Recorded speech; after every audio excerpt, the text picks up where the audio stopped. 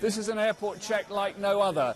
After having small amounts of liquids taken off them, like in any airport in the world, and making sure their pockets are empty and sorting out all of their kit, these soldiers are coming through. They're allowed to take, unusually on this plane, they're allowed to take weapons on board it as they head back to the United States. Some of these troops have been in Afghanistan for 7, 8 or 9 months as they finish their tour, and they spend a couple of days here in Kyrgyzstan beginning to relax before they go back to their units in the United States as America draws down its large forces in Afghanistan at the end of its longest war.